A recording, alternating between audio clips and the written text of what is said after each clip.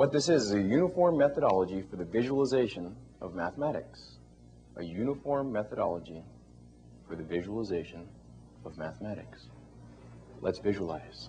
Now, would it be worth it to you if your children at 6 and 7 understood the concepts of algebra and calculus? If they understood how to multiply? What price would you put on that? We're going to build a rectangle in algebra. I'm going to build it out of an x squared, 3x, and 2.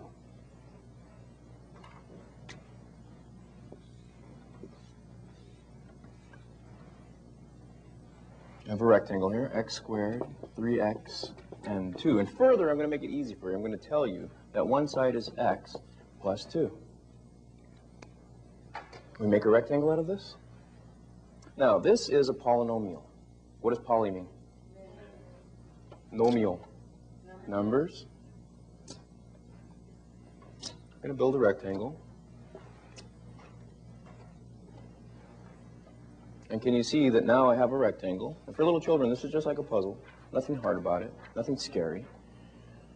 The whole thing is x squared, 3x, and 2. And this side is x plus 2. Do you see that there's x plus 2? What's that side? X plus 1. Could you see it? Could any little child see that? We couldn't call that 2, could we? Because it's x plus 2. We wouldn't call that 2x plus 2 because just like with the 18, we didn't count the inside. We just counted the edges, just the outside.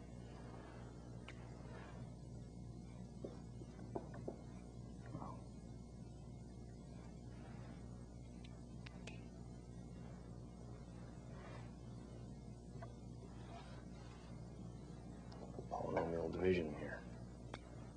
Can you see that if one side is x plus 2 and the whole thing is x squared, 3x, and 2, the other side has to be x plus 1?